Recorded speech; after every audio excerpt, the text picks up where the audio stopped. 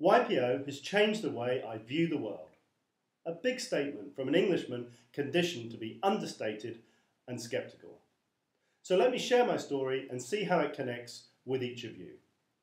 I'm in 2009 and flying around the world 7 times as the global chair of YPO, having countless trusted and intimate conversations with members and their families across all cultures. My intuition is telling me there has to be an important story here. Because the dramas of the member and their family, whether in Beijing, Chicago, Istanbul, all of these dramas are playing out in the interconnected web of our times. I was struck by how world-centric we're becoming in the way we think and behave. Now, of course, this world-centric outlook is coloured by the countries and cultures from which we've emerged, yet within which we're no longer submerged. It would be hard to be world-centric in your outlook whilst remaining submerged within your country and culture of origin.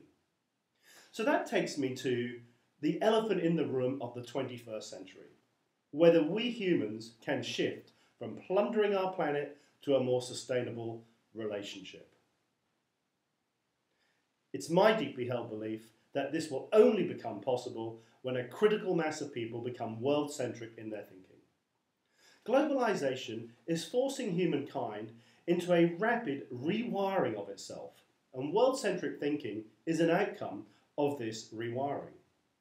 So in this storm of change, it's really important to have a safe haven to think for yourself, to figure out how we each make a contribution to this process of change.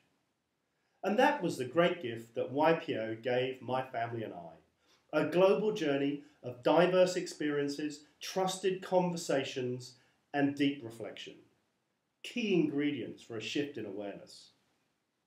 This is also the 21st century gift that YPO can offer you and your families.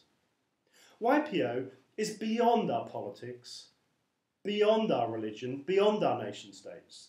The only purpose of YPO is to help each of us think for ourselves, better leaders through education idea exchange, an opportunity to explore beyond our existing beliefs and borders. You know, if YPO had not existed, then surely the demands of the 21st century would have required it to be invented. So let us leverage YPO and each innovate to make a better future.